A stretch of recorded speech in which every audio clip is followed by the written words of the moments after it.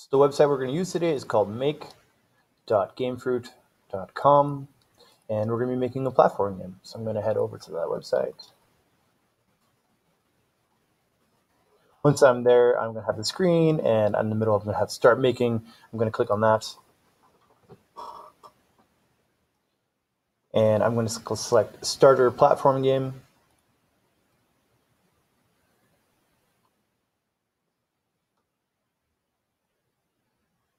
And give it a sec to load.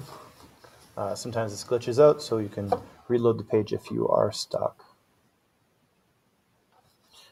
Just click next through your instructions, and this is fine.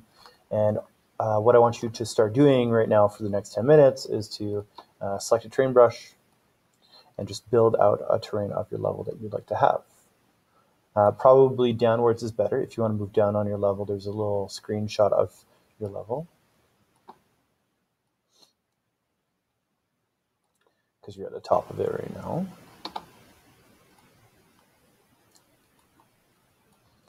And I usually add a pit of doom that we're going to have in a bit. And then maybe hire a castle. There you go.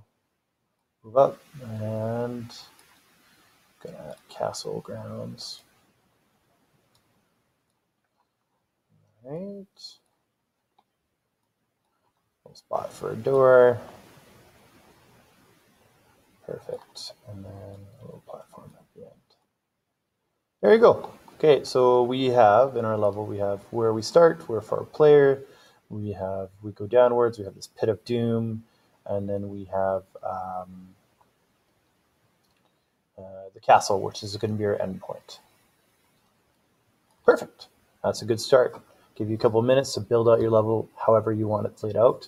If you make a mistake and there's something that you want to remove, top left there's the erase button, and then you can click the extra blocks that you do not want.